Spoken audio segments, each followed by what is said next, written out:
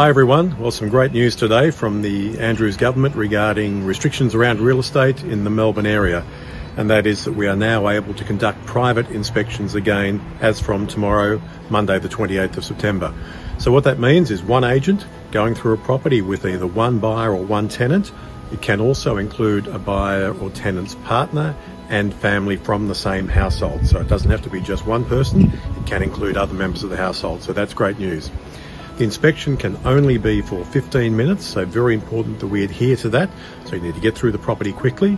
It's also a contactless inspection. That means that as the buyer or tenant going through the property, you don't touch anything. You just look. If you want something opened, you ask the agent to do that for you, and they will open it safely. They'll wipe it down beforehand, and then after we're finished as well.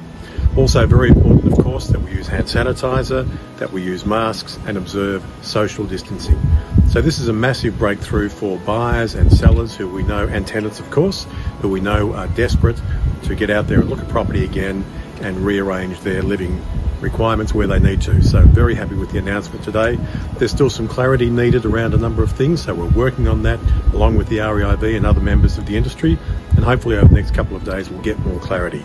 But right now, private inspections are back on from tomorrow, so talk to your local Barry Plant agent about getting through the property that you'd like to see, and I wish you the best of luck. Thank you.